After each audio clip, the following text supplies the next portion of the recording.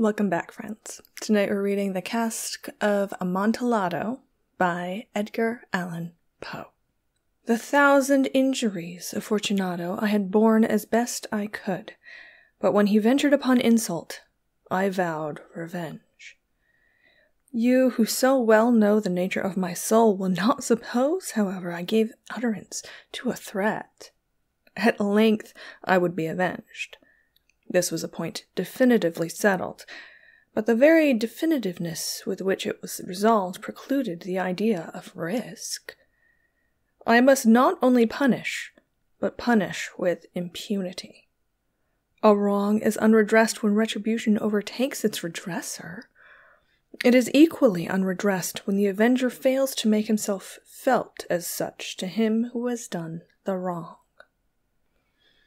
It must be understood that neither by word nor deed had I given Fortunato cause to doubt my good will. I continued, as was my wont, to smile in his face, and he did not perceive that my smile now was at the thought of his immolation. He had a weak point, this Fortunato, although in other regards he was a man to be respected and even feared. He prided himself on his connoisseurship in wine. Few Italians have the true virtuoso spirit. For the most part, their enthusiasm is adopted to suit the time and opportunity to practice imposture upon the British and Austrian millionaires. In painting and gemmery, Fortunato, like his countrymen, was a quack, but in the matter of old wines he was sincere. In this respect, I did not differ from him materially. I was skillful in the Italian vintages myself, and bought largely whenever I could. It was about dusk, one evening during the supreme madness of the carnival season, that I encountered my friend. He accosted me with excessive warmth, for he had been drinking much. The man wore motley. He had on a tight-fitting, party-striped dress, and his hat was surmounted by the conical cap and bells. I was so pleased to see him that I thought I should never have done wringing his hand. I said to him, "My dear Fortunato, you are luckily met. How remarkably well you are looking today. But I have received a pipe of what passes for Amontillado, and I have my doubts." "How?" said he. "Amontillado? A pipe? Impossible! In the middle of the carnival." "I have my doubts," I replied, "and I was silly enough to pay the full Amontillado price without consulting you in the matter. You were not to be found, and I was fearful of losing a bargain." "Amontillado?" "I have my doubts." "Amontillado?" "And I must satisfy them." "Amontillado?" "As you are engaged, I am on my way to Lucchese. If anyone has a critical turn, it is he. He will tell me, Lucchese cannot tell Amontillado from sherry. And yet some fools will have it that his taste is a match for your own. Come, let us go." "Whither?" "To your vaults." "Oh, my friend, no. I will not impose upon your good nature. I perceive you have an engagement. Lucchese—" "I have no engagement. Come." "Oh, my friend, no. It is not the engagement, but the severe cold with which I perceive you are afflicted. The vaults are insufferably damp. They are encrusted with nitre." "Let us go, nevertheless. The cold is merely nothing. Amontillado, you must have been imposed upon. And as for Lucchese, he cannot distinguish sherry from Amontillado." Thus speaking, Fortunato possessed himself of my arm. Putting on a mask of black silk and drawing a roquelaire closely about my person, I suffered him to hurry me to my palazzo. There were no attendants at home. They had absconded to make merry in honor of the time. I had told them that I should not return until the morning, and had given them explicit orders not to stir from the house. These orders were sufficient, I well knew, to ensure their immediate disappearance, one and all, as soon as my back was turned.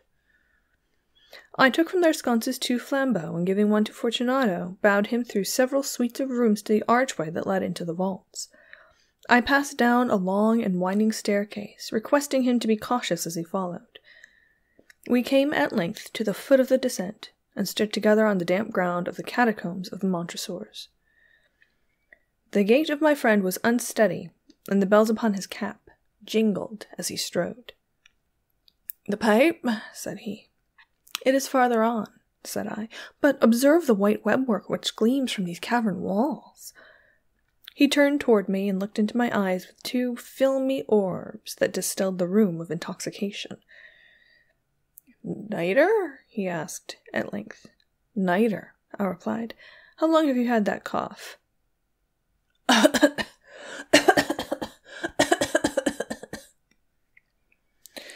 My poor friend found it impossible to reply for many minutes. "It is nothing," he said, at last. "Come," I said, with decision. "We will go back. Your health is precious. You are rich, respected, admired, beloved. You are happy, as once I was. You are a man to be missed. For me it is no matter. We will go back. You will be ill, and I cannot be responsible. Besides, there is Lucchese." "Enough," he said. "The cough is a mere nothing. It will not kill me. I shall not die of a cough." "True." "True," I replied. "And indeed, I had no intention of alarming you unnecessarily. But you should use all proper caution. A draught of this medic will defend us from the damps."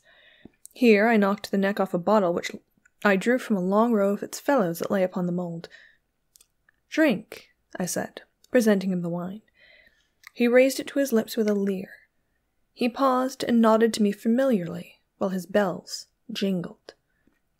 "I drink," he said, "to the buried that repose around us."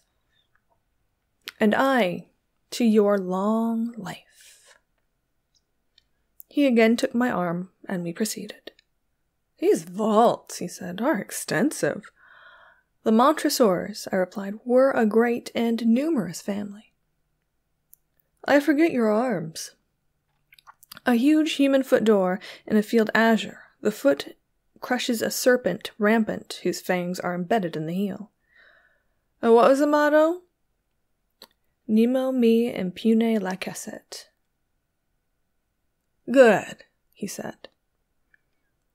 The wine sparkled in his eyes, and the bells jingled. My own fancy grew warm with the medic. We had passed through walls of piled bones, with casks and puncheons intermingling into the innermost recesses of the catacombs. I paused again, and this time I made bold to seize Fortunato by an arm above the elbow. "The nitre," I said. "See, it increases. It hangs like moss upon the vaults. We are below the river's bed. The drops of moisture trickle among the bones. Come, we will go back ere it is too late. Your cough." "It's nothing," he said. Let us go on, but first, another draught of the medic." I broke and reached him a flagon of de Grave. He emptied it at a breath. His eyes flashed with a fierce light. He laughed and threw the bottle upwards with a gesticulation I did not understand. I looked at him in surprise. He repeated the movement, a grotesque one. "You do not comprehend," he said. "Not I," I replied. "Then you are not of the Brotherhood." "How?" "You are not one of the Masons." Yes, I said. Yes. "You? Impossible. A Mason?" "A Mason," I replied. "A sign," he said. "It is this," I answered, producing a trowel from beneath the folds of my roquelaire. "You jest," he exclaimed, recoiling a few paces. "But let us proceed to the Amontillado." "Be it so," I said, replacing the tool beneath the cloak and again offering him my arm. He leaned upon it heavily. We continued our route in search of the Amontillado. We passed through a range of low arches, descended, passed on, and, descending again, arrived at a deep crypt, in which the foulness of the air caused our flambeaux rather to glow than flame. At the most remote end of the crypt there appeared another, less spacious. Its walls had been lined with human remains, piled to the vault overhead in the fashion of the great catacombs of Paris. 3 sides of this interior crypt were still ornamented in this manner. From the 4th, the bones had been thrown down and lay promiscuously upon the earth, forming at one point a mound of some size. Within the wall, thus exposed by the displacing of bones, we perceived a still interior recess, in depth about 4 feet, in width 3, in height 6 or 7. It seemed to have been constructed for no especial use within itself, but formed merely the interval between 2 of the colossal supports of the roof of the catacombs, and was backed by one of their circumscribing walls of solid granite. It was in vain that Fortunato, uplifting his dull torch, endeavoured to pry into the depths of the recess. Its termination the feeble light did not enable us to see. "Proceed," I said. "Herein is the Amontillado. As for Lucchese—" "He is an ignoramus," interrupted my friend, as he stepped unsteadily forward, while I followed immediately at his heels. In an instant he had reached the extremity of the niche, and, finding his progress arrested by the rock, stood stupidly bewildered. A moment more, and I had fettered him to the granite. In its surface were 2 iron staples, distant from each other about 2 feet horizontally. From one of these depended a short chain, from the other a padlock. Throwing the links about his waist, it was but the work of a few seconds to secure it. He was too much astounded to resist. Withdrawing the key, I stepped back from the recess. "Pass your hand," I said, "over the wall. You cannot help feeling the nitre. Indeed, it is very damp. Once more let me implore you to return." "No? Then I will positively leave you. But I must first render you all the little attentions in my power." "The Amontillado!" ejaculated my friend, not yet recovered from his astonishment. "True," I replied. "The Amontillado." As I said these words, I busied myself among the pile of bones of which I have before spoken. Throwing them aside, I soon uncovered a quantity of building stone and mortar. With these materials, and with the aid of my trowel, I began vigorously to wall up the entrance of the niche. I had scarcely laid the first tier of my masonry when I discovered that the intoxication of Fortunato had in a great measure worn off. The earliest indication I had of this was a low moaning cry from the depth of the recess. It was not the cry of a drunken man. There was then a long and obstinate silence. I laid the 2nd tier, and the 3rd, and the 4th, and then I heard the furious vibrations of the chain. The noise lasted for several minutes, during which, that I might hearken to it with the more satisfaction, I ceased my labours and sat down upon the bones. When at last the clanking subsided, I resumed the trowel, and finished without interruption the 5th, the 6th, and 7th tier. The wall was now nearly upon a level with my breast. I again paused, and holding the flambeau over the mason-work, threw a few feeble rays upon the figure within. A succession of loud and shrill screams bursting suddenly from the throat of the chained form seemed to thrust me violently back. For a brief moment I hesitated, I trembled. Unsheathing my rapier, I began to grope with it about the recess, but the thought of an instant reassured me. I placed my hand upon the solid fabric of the catacombs and felt satisfied. I reapproached the wall. I replied to the yells of him who clamoured. I re-echoed. I aided. I surpassed them in volume and strength. I did this, and the clamourer grew still. It was now midnight, and my task was drawing to a close. I had completed the 8th, the 9th, and the 10th tier. I had finished a portion of the last and the 11th. There remained but a single stone to be fitted and plastered in. I struggled with its weight. I placed it partially in its destined position. But now there came from out the niche a low laugh that erected the hairs upon my head. It was succeeded by a sad voice, which I had difficulty in recognizing as that of the noble Fortunato. The voice said, "Ha! A very good joke indeed, an excellent jest. We'll have many a rich laugh about it at the palazzo, over our wine." "The Amontillado," I said. Yes, the Amontillado, but is it not getting late? Will they not be awaiting us at the palazzo, the Lady Fortunato and the rest? Let us be gone. Yes, I said. Let us be gone. For the love of God, Montressor! Yes, I said. For the love of God. But to these words I hearkened in vain for a reply. I grew impatient. I called aloud, Fortunato! No answer. I called again, Fortunato! No answer still. I thrust a torch through the remaining aperture and let it fall within. There came forth in return only a jingling of the bells. My heart grew sick, on account of the dampness of the catacombs. I hastened to make an end to my labor. I forced the last stone into its position. I plastered it up. Against the new masonry I re-erected the old rampart of bones. For the half of a century no mortal has disturbed them. In pace resquiat. The end. With friends like that, who needs enemies? It's funny because when I started making the list for this, I had a whole bunch of, well, you can't have spooky season without this guy or this guy or this guy. And of course, you cannot have spooky season without Edgar Allan Poe. Part of the reason I wanted to do Poe isn't just because his stuff is still so creepy and good, and it preys on these kind of a primal fear of being, buried alive. But also, his life was relatively short, and he died, much like Ambrose Bierce, kind of shrouded in mystery. They're not really sure why he died.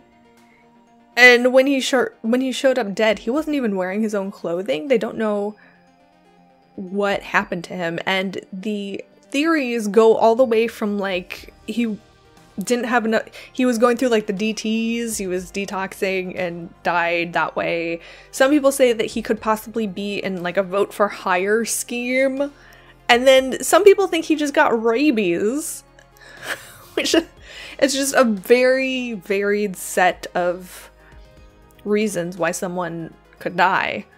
It's kind of ironic because during his life, he died penniless and he was relatively unknown during his life, but he had this one rival, and this rival somehow became the executor of his estate and was responsible for writing his obituary.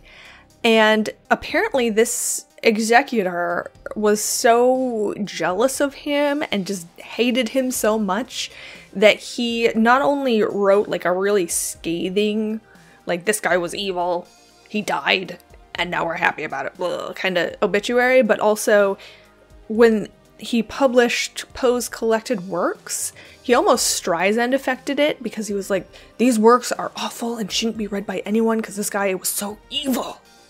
And then everyone was like, dang, he was evil, I better read it. Kind of like why people watch true crime now, right? Cask of Amontillado was first published in 1846 in Godey's Lady Book, which was the most popular periodical of the Civil War era. Before we get going, just to kind of explain, Amontillado is a variety of sherry, which is why they keep making the reference that, Lucchese wouldn't know sherry if it bit him in the foot. That's why they keep saying he wouldn't know it from sherry, is because it is sherry. It's just produced in a very specific region.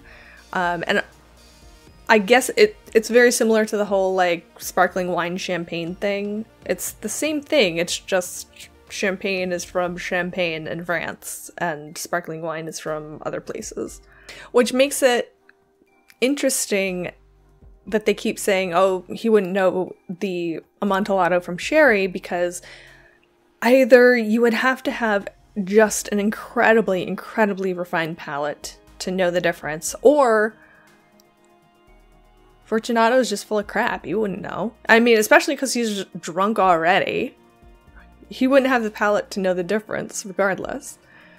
One thing that I've always found very interesting about this story is the fact that Montressor doesn't really give us anything by way of explanation for what he's doing. He says that Fortunato has insulted him, but what that insult isn't really known. And it makes me kind of think that perhaps Montressor didn't explain to us, or Poe didn't invent a reason, just because what reason can you invent to justify not just murder, but kind of like horrific murder? Like, he didn't actually murder this guy. He just, you know, bricked him up in a wall to eventually suffocate.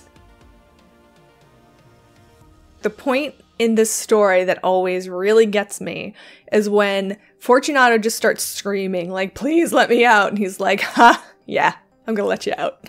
And he just starts mocking him and carrying on. And then at the very end, when he says, oh, I felt so gross because it's really cold down there. Just kind of just cold, psycho, cold. It's just... Montressor as a character is just so creepy and evil, and Fortunato's he's just kind of happy-go-lucky. He's hanging out with his friend, and he's gonna go get some wine, and they're having a ball. It's carnival, woo! And Montressor over here is like, yes, let's drink to your long life. Which, in hindsight, is even more horrifying because he wants Fortunato to just live a long life, as long as possible, down in the catacomb where he's slowly suffocating to death. If not, over a period of time, he could dehydrate and starve to death instead. It's so creepy. And just kind of on a writerly level, the thing that really kind of ties it together for me is that Montressor keeps talking about the jingling of the bells, and then he talks about the jingling of the chain. And it's kind of like this weird, like, full circle foreshadowing kind of moment. Ugh.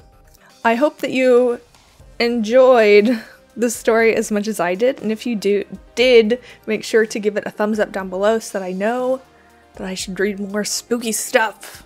Because I'm gonna anyway for the rest of the month, but that's alright. And while you're down there, you might as well subscribe so you don't miss the rest of the spooky stories that we're gonna read this month. I'll see you guys next time.